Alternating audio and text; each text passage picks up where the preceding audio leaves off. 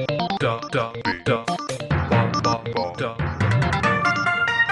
Holy Tales.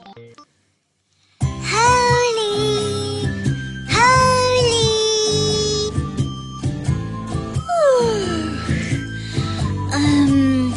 Oh, hello, kids. It's time for a story, right? Yes. Wake up. Tell us a story from the Bible. All right, all right. Today's story is about 3 angels who come to meet Abraham and his wife Sarah. Abram and Sarai were now called Abraham and Sarah. God changed their names because now Abraham would become the father of many nations. They continued traveling around in search of food and water for their animals. One place Abraham and Sarah set up their tent was near a small grove of oak trees. The trees gave them shade from the hot desert sun. One day, Abraham was sitting in front of his tent when he saw 3 men a little way off. He ran to them and said, "You may rest here for a while, if you like. You can sit under the cool shade of these trees. My servants will get water to wash your feet, and I'll get some food for you. Just stay and rest before you go on your way again." The men agreed. Abraham ran inside the tent and told Sarah to bake some bread quickly, and then he ran out to his herds and chose a nice calf to cook. When the food was ready, Abraham served it to the men. While the men were eating, they asked Abraham, "Where is your wife, Sarah?" "She is inside the tent." Abraham answered. Then one of the men said, "About this time next year, I will come back this way again. By that time, your wife Sarah will have a baby boy." Sarah heard the men talking as she stood near the tent. When she heard the man say that she was going to have a baby, she laughed to herself. She and Abraham were very old, way too old to have a baby. How can an old body like mine have a baby? It wore out a long time ago, and Abraham is an old man too. God knew that Sarah was laughing at the news, so he asked Abraham, "Why did Sarah laugh? Why did she say that she is too old to have a baby? Does she think that this is too hard for God? I am telling you that a year from now, I will come back here and Sarah will have a baby." Sarah was scared to admit that she had laughed at what God said, so she denied that she had laughed. But God said, "That's not true, Sarah. You did laugh." Whoa, that was such a nice story. I loved it, Holy. I'm glad you did. So the question for the day is, by what names were Abram and Sarai now called? They were now known as Abraham and Sarah. Am I right, Holy? Of course, dear. Story time. Yes, I've decided to tell you a story about Abram's big move. Are you kids ready? Oh, yes, always. After Terah died, God had a special message for Abram. God told him to pack up his family and move away from Haran, but did not tell him where to go. He just told him to start traveling. God promised Abram, "I will bless you to be the father of a great nation. You will be famous, and you will be a real blessing to other people. All people on earth will be blessed through you, Abram." Abram obeyed God and took his wife Sarai and his nephew Lot and left Haran. Abram was now 75 years old. He He also took his servants and all the animals he owned and walked through the land of Canaan. When they were close to a city called Shechem, they stopped and set up a camp. Many people lived in that area, but God spoke to Abram again and said, I am going to give this land to you and your children. Abram was very happy, and so he built an altar for God. After a few days, a deadly famine struck Canaan. So Abram again started traveling. The famine made it very hard to find food. There was not a famine in Egypt, though, which meant there was food there. So Abram kept going until his family reached Egypt. As they were crossing into that country, Abram suddenly thought of something. Sarai, He said, you are so beautiful that I'm worried about a problem that we may have. I'm afraid the Egyptians will see how beautiful you are, and they would want to kill me and let you live. So let's tell them that you are my sister instead of my wife. Then we can be sure they won't kill me, and my life will be spared because of you. So Sarai told everyone that Abram was her brother instead of her husband. Sure enough, when the Egyptians saw how beautiful she was, they ran to tell the Pharaoh. Of course, the Pharaoh wanted Sarai to become one of his wives. So Sarai was taken into his palace. Pharaoh treated Abram well for her sake and gave him many wonderful, expensive presents in exchange for Sarai. He gave Abram sheep, cows, donkeys, and even servants. But God knew what was going on. He knew Sarai was Abram's wife and not his sister. He wasn't happy that the Pharaoh had taken Abram's wife. God sent terrible plagues on Pharaoh's household. It wasn't long before that Pharaoh had figured what had happened. Why did you do this to me? He asked Abram. Why didn't you just tell me that Sarai was your wife? Take her and get out of here. The Pharaoh said, Abram, Sarai, Lot, all the servants and everything he had were escorted out of the country. That was a nice story, Holy. Oh, yes. So, what's the question for the day? Today's question is quite easy. What was Abram's nephew's name? Lot. Abram's nephew's name is Lot. Yes, very smart, Freckles. I am going to tell you a story about Father Abraham and God's promise to him. Oh, yes, yes. Tell us the story. We love the song and want to know the story behind it. Okay. Long, long ago, there was a city named Ur. A good man called Abraham lived there. Abraham truly believed in God. God saw this and was very happy because at this time, not many people believed in God. He said to himself, Abraham deserves to be rewarded for being such a good man. So one day, God came to him and asked him to go to another place far, far away. He said, I promise you, Abraham, that you and your family will be great, and everyone on earth will be blessed because of you. Since Abraham trusted God and believed in him, he left Ur with his family.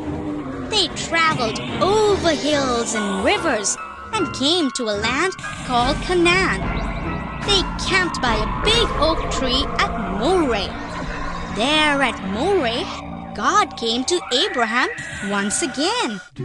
This time he blessed Abraham and said, This land belongs to you and your children, and the world is a blessed place because you are such a good man.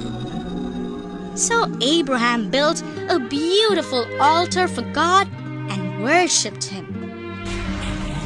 But God's gift worried Abraham. He said, I'm getting old and have no children to enjoy your gift. God then took Abraham outside and asked him to look up at the sky. He said, Try and count the number of stars in the sky. Abraham started counting the stars. God blessed him and said, I will give you more children than you can count. Abraham believed God and was happy. Oh, is this why we are all children of Father Abraham? Today's question is, what did God promise Abraham? Oh, I think he promised to make Father Abraham the king of Canaan. No, silly. He promised him as many children as there were stars in the sky. So, he had zillions and zillions of children. So today's story is about how Abram and Lot go separate ways. Whoa, that sounds interesting. Go on with the story, Holy. Let's not waste any more time. Abram took all his possessions and headed north out of Egypt with Sarai and Lot.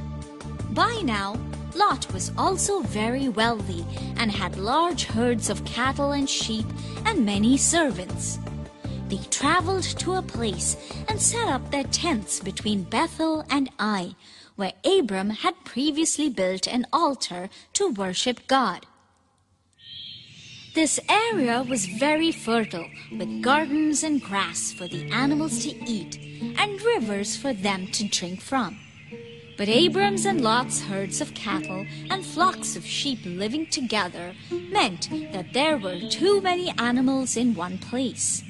There wasn't enough food and water to support both of their large herds. The men caring for the animals began to argue with each other. Abram's workers said, Our master is more important. His animals should get the food and water. But Lot's workers thought that Abram's herds should go somewhere else so that Lot's animals could have the food and water. Their arguing got worse until they were arguing all the time. Abram knew that this arguing was not good, so he went to talk with Lot. This arguing has to stop. He said, After all, we are related. We need to get along with each other. Here's my plan. You choose which piece of land you want to live on. Then we will separate, and I'll take my family and animals somewhere else. If you want to move to some other place, I will stay here. But if you want to stay here, then I will move. It's up to you. Lot looked at the beautiful Jordan Valley. It had lots of grass and water. It was as beautiful and fertile as the land of Egypt. It was the best land around. So Lot chose the land for himself and his animals. He moved his family, servants, animals, and tents near a city called Sodom. The people of Sodom were very wicked.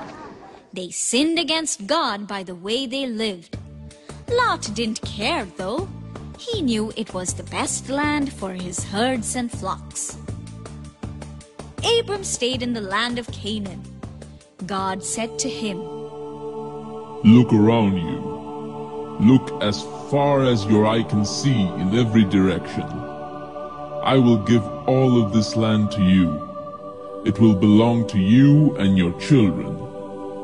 God wasn't finished with his promises.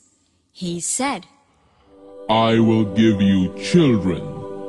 You will have so many descendants that you won't be able to count them. So go for a walk and see your new homeland. Abram did just that. Then he built an altar and worshipped God. So, what did you kids think about the story?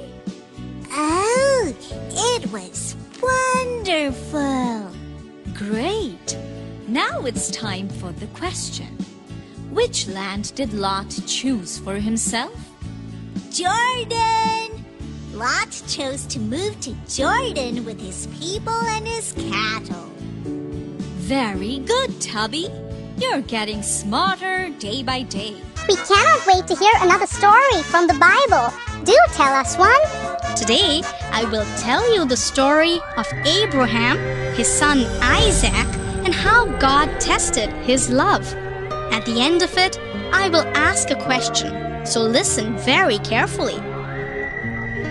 A long time ago, there was a man named Abraham who loved God very much. God had blessed Abraham and promised to make him great. The land of Canaan was promised to him and his children. A few years had passed, and God wanted to see if Abraham still loved him. So he came before Abraham and said, Abraham, I want you to give me your son as an offering on Mount Moriah. Abraham was scared because he loved Isaac very much, but he obeyed since he still loved and believed in God. So he took a donkey and 2 servants along with some chopped wood and his son Isaac up to the mountain. It took them 3 days to reach the mountain. After reaching the mountain, he told his servants to go and build an altar where he would offer his son to the Lord. Isaac, who had been watching all this, asked his father very innocently, Father, I can see that you're about to make an offering to the Lord, but where is the lamb? Abraham replied, Don't worry, son. God will give us a lamb. He then tied up Isaac and put him on top of the chopped wood. As he raised the knife to kill his son, an angel appeared. The angel said, Wait, Abraham, do not hurt the child. The Lord just wanted to see if you still loved him. But now he knows that you would kill your only beloved son for him. Abraham was grateful that the Lord had spared his son. When he looked up to thank the Lord, he saw a lamb. Abraham placed the lamb in the place of his son as an offering to God. Together, he and his son went back home happy. Okay, children, now for the question. What did God ask Abraham to do for him? Let me answer this one. God asked Abraham to offer his son Isaac to him. Very good, Gumbo. That is right.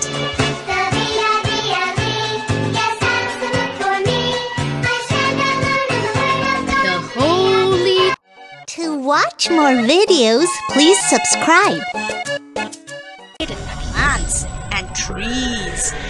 On the 4th day, God created the sun to shine in the day, the moon and stars to come out at night.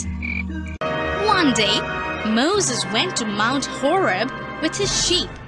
There, God appeared to him as a flame of fire in a bush.